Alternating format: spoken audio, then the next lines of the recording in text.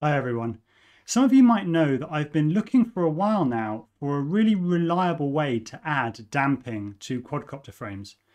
And long story short, I think I found it. So to give you an idea of the effect, we've got before grease at the top and after grease at the bottom.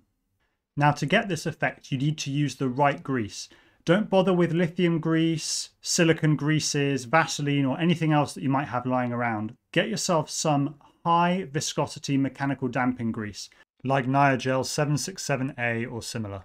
You're going to want to smear a thin layer of grease between every pair of touching surfaces on your frame, between the base of your motors and the arm, underneath all the screw heads, and you're going to want to lubricate the threads of the screws with the grease to stop them backing out in flight and to add a bit of extra damping. I'm going to do a full video on this very soon, but in the meantime, give it a go, let me know if it works for you, and happy flying.